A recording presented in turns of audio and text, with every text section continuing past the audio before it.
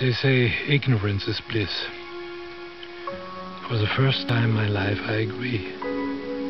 I wish I had never uncovered the awful truth. Here comes your ghost again, but that's not unusual. It's just that the moon is full. Well, I'll be damned. Here comes your ghost again, but that's not unusual. It's just that the moon is full.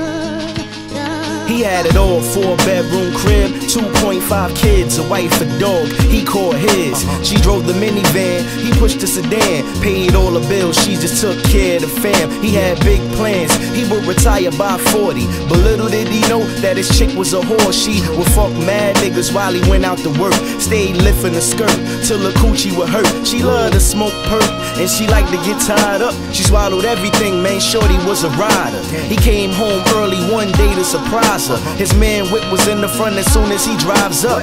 Opened the door to the crib, the music blasted. Weed in the air, she moaning, somebody smashing. Blacked out, got his shotty and started blasting. When he caught his best friend and wifey in action. The two dead is still broad daylight. Turned the shotty on himself and took his own life. Out of passion, love didn't supersede his actions. That's when his kids came in and seen what happened. I'll be damned.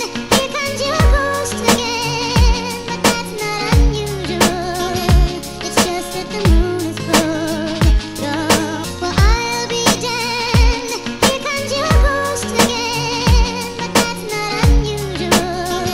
It's just that the moon is full. He was an outcast like Big Boy and Dre 3 Stacks. A straight A student, but in his school he was whack. He knew Beethoven, he wasn't really fond of rap, but Nirvana, Teen Spirit was his favorite track.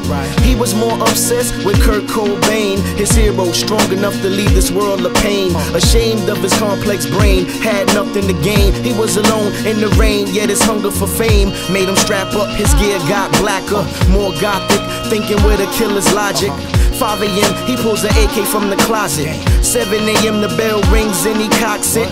He shot it off in every classroom, massacred many, leaving puddle-sized blood pools in school. He will forever be cool. Got on his knees and shed a tear because he was a fool. In the time where the devil rules, he was ahead. Instead he fired rounds and straight blew off his head. Enough said, innocence is now dead. His last memory was now read on the news. Life is what you choose. I'll be damned. Here comes your ghost again, but that's not unusual. It's just that the moon is full. Well, I'll be damned. Here comes your ghost again, but that's not unusual. It's just that the moon is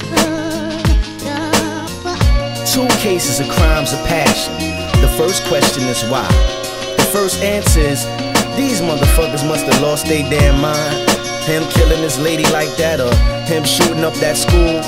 But for real, these dudes were disturbed, pushed to the limit by love or the lack thereof. And you know the media sensationalizes the violence. Even the dead don't get peace. This is the reason why love needs to increase. Maybe then, and maybe then only, we'll have safer streets. Just treat others like you want to be treated, because you never ever know when a prayer might be needed. Just because you made a motherfucker heated, and that's real.